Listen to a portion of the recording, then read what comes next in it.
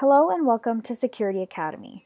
In this video, we will be discussing cross-site scripting, also known as XSS, a common attack that occurs on many websites. So, what is XSS? XSS is a category of attacks that allow an attacker to put client-side code through websites into the browsers of other users.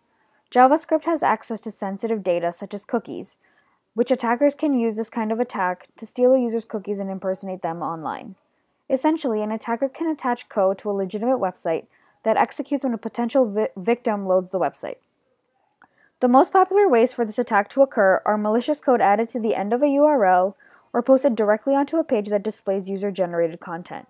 For example, it is commonly seen on websites that have unvalidated comment forums.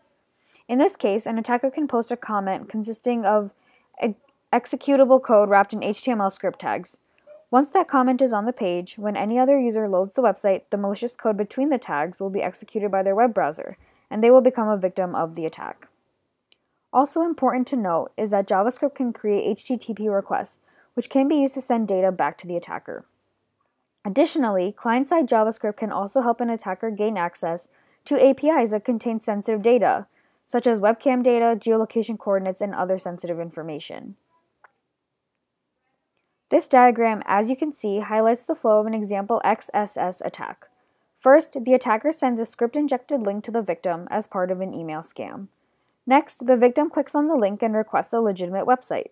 The victim's browser loads the website, but also executes the malicious script.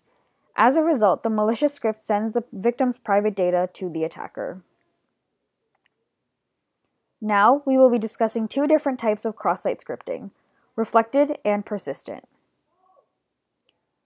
Reflected cross-site scripting is the most commonly seen XSS attack, where malicious code is added onto the end of a URL of a website, as seen in the example below.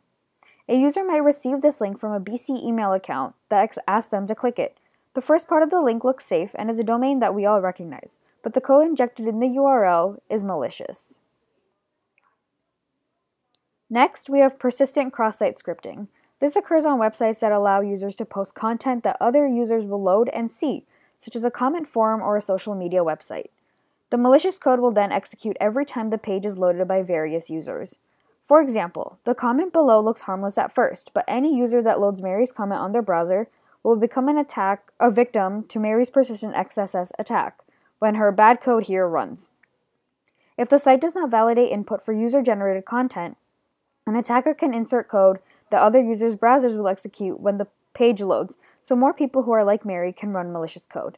This attack is very popular and powerful, since the attacker might not even engage directly with any of the users that they are targeting. So, knowing all of this, how do you prevent cross-site scripting attacks? Remove or disable any markup that can contain instructions to run code. In HTML, this includes elements such as script, object, embed, and link. Modify user data so it cannot be used to run scripts. This is called input sanitization and ensures that users are not able to put their own scripts in unmoderated comment sections. Many web frameworks do sanitize user input by default. Lastly, web applications can set special rules for cookie handling that can mitigate cookie theft. There are many other ways to ensure that your website does not fall victim to a cross-site scripting attack, but these are the most common. Next, we will be covering SQL injection, another common website attack.